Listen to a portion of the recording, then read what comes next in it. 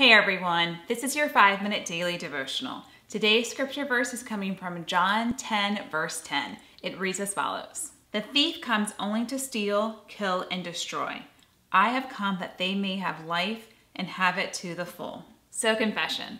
I like to read money blogs and listen to money podcasts and listen to those money advice columnist blogs as such. I like hearing their advice, what advice they give certain people. I love hearing people win in this area. I love good wisdom in this area. I just like to see people excel in this area. Recently though, I read a column, one of these types of columns, and it made me really sad. I read about a man who just didn't really seem to enjoy life. He had amassed about $1 million, which was incredible, but he had moved from place to place. He had never owned a home. He didn't have a family. He only expected to live about another 20 years because he lost his parents at a young age. It just seemed like he was kind of calling it quits. He planned to retire in about a year or two, and it was almost as if he was sort of planning his downfall. I mean, he was in his 40s. He was 48 and he was already sort of calling it quits, planning to throw in the towel, to, give up on life basically. And I just thought, this is not God's will. This is not God's will for this person. I don't like this. This is not good.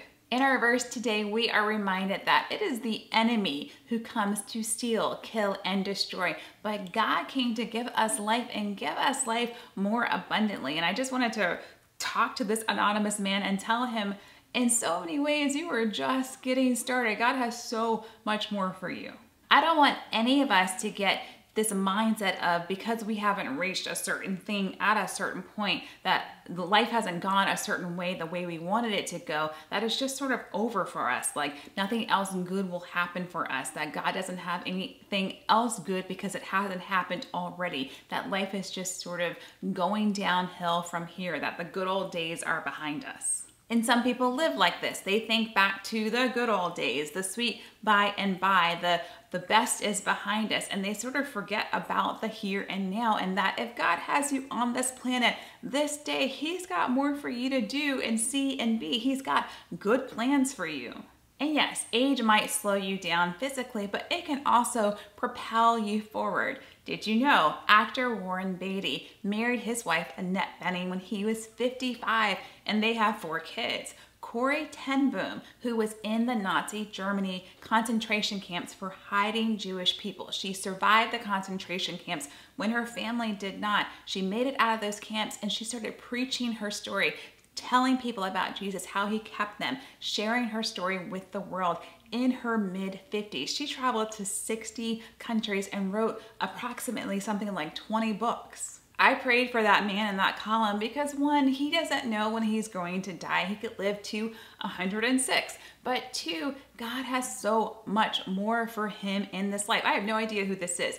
God has so much more for him in this life because He loves him. God loves him, and He has so many wonderful plans for him. His assets, his history can be part of that. He has amassed a great amount of wealth. He has lived in many places. He can do so many things with those 2 assets right there and enjoy his life. Wherever you are in this life, whether you are just starting out in your adulting journey or you are a seasoned person with many wonderful stories and experiences, if you are here, God still has more for you to see, to do, to be. God has plans for you, plans to prosper you, not to harm you, plans to help you discover things about yourself that you didn't know, and to see more places, and to help and encourage more people, and to continue to shed God's love, to shine God's love to this world.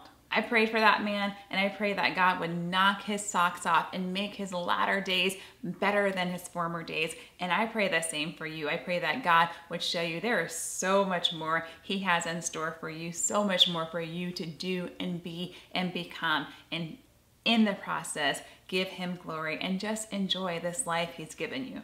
Let's pray. Heavenly Father God, help us never get that mentality where we are just throwing in the towel. Help us to have the mentality, God, that there is something next, there's a new adventure, there is something else to do and see and become, God.